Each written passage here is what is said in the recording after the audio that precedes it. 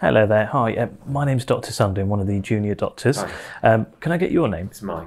Mike, and what's your date of birth, Mike? It's the 31st of August 1966. Okay. Mike, I've been asked to examine your heart today. That will involve me sort of having a look at your hands, we'll have a look at your arm, your neck and your face, feel some of your pulses, and we'll have a listen to your heart and lungs and just check your legs and stuff. Would that be okay? Okay, yeah. Good. I'm just going to go and wash my hands. I'll be back in a second, okay?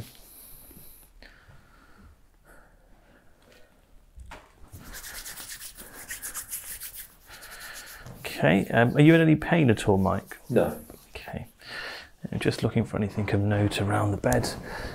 Can't see anything. Okay, so just looking at Mike from the edge of the bed. He looks pretty comfortable. He's not breathing fast. He looks okay there, good. Okay, Mike, I'm just going to get you to just pop your hands out for me like this, and I'm just going to have a look at your nails. Okay, can't see any obvious clubbing there. Okay, Mike, can you just do this for me, Mike, if you can? Just try and copy what I'm doing there. Good, just bring it together like that. Good.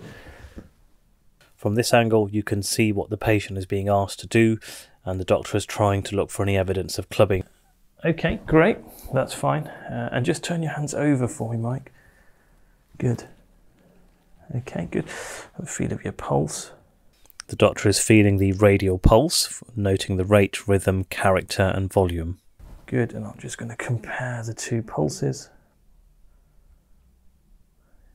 Good, and ideally I'd listen for at least 30 seconds. Count the respiratory rate while I'm there. Do you have any shoulder pain at all, Mike? No. I'm just going to gently raise your arm up, okay? Good. That's perfect. Okay, and just feel the brachial pulse. So the doctor is feeling for the brachial pulse, which is just medial to the biceps tendon and the antecubital fossa. Good, and just rest your arm there for me, Mike. And ideally then we'll check a blood pressure as well. Okay, Mike, just rest your head back for me and just look all the way to the left for me. I'm just looking at the neck for the JVP. Just going to gently push on your tummy, Mike, okay? The patellojugular reflex is normal. Just bring your head back in the middle for me, Mike, and just bring your head forward. That's perfect. I just want you to keep your head there and just look up at the ceiling for me.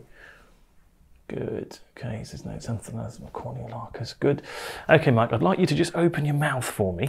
Okay. And just have a little look inside. Dentation looks okay. And just close your mouth for me, Mike. And I can't see any central cyanosis, so that's good as well.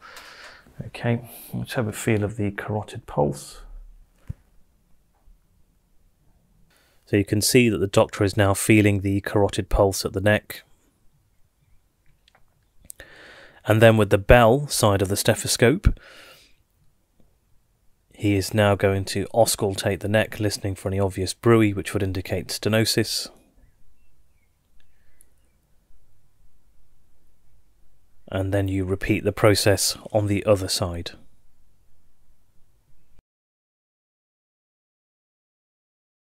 Mike, I'd like you to just put your hands like this for me for a second, okay? I'll just have a look at his chest. For any obvious scars, pacemakers or anything of note. Okay, good. That looks fine. Just relax for me then, Mike, okay?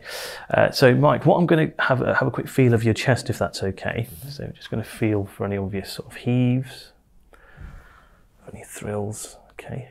And then we want to feel for the apex beat. 3, 4, 5.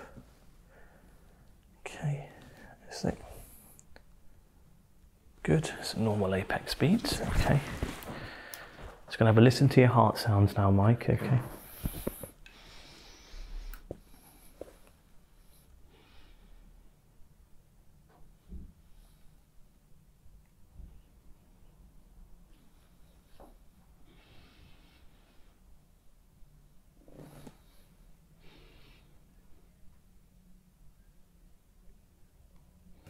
So the doctor is listening now to the aortic area with the diaphragm of the stethoscope. He's then moved on to the pulmonary area, tricuspid area, and the apex/mitral area, each time listening out for any obvious murmurs. It's also important to listen to the lateral side of the chest in case there's any radiation of any murmurs. Mike, I'm just going to get you to roll to your left a little bit. I'm just going to have a listen to you over here.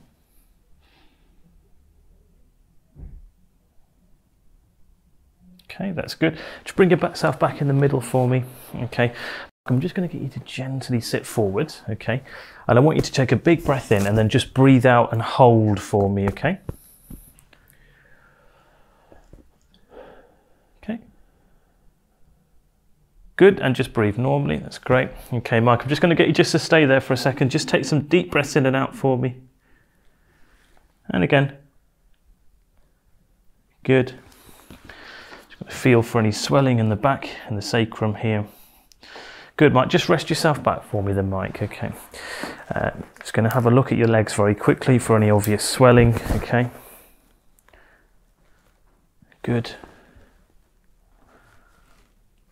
Same for the feet, same for the ankles. Good, okay Mike, that completes the examination. For completion, I would do an abdominal examination for ascites and hepatosplenomegaly. I'd do a peripheral vascular examination of his pulses. I'll check a fundoscopy, check his blood pressure and do some bedside investigations, including a temperature and a urine analysis.